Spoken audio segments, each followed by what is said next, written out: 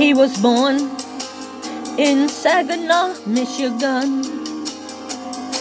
He grew up in a house in Saginaw Bay.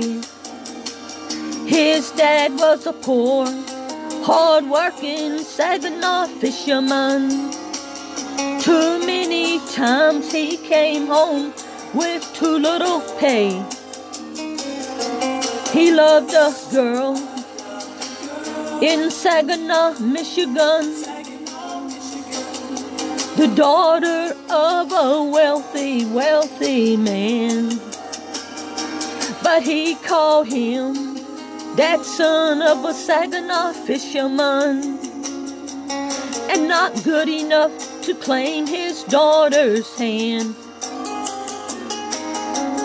Now he's up here in Alaska, looking around for gold. Like a crazy fool, he's a-digging in the frozen ground so cold. But with each new day he prays, he'll strike it rich, and then he'll go back home and claim his love in Saginaw, Michigan. He wrote his love in Saginaw, Michigan. He said, "Honey, I'm coming home, please wait for me.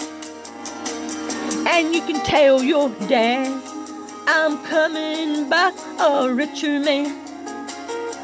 I hit the biggest strike in Klondike history. Her dad met him in Saginaw, Michigan. He gave him a great big party with champagne. Then he said, "Son, you're a wise, young, ambitious man. Will you sell your father-in-law your Klondike claim?"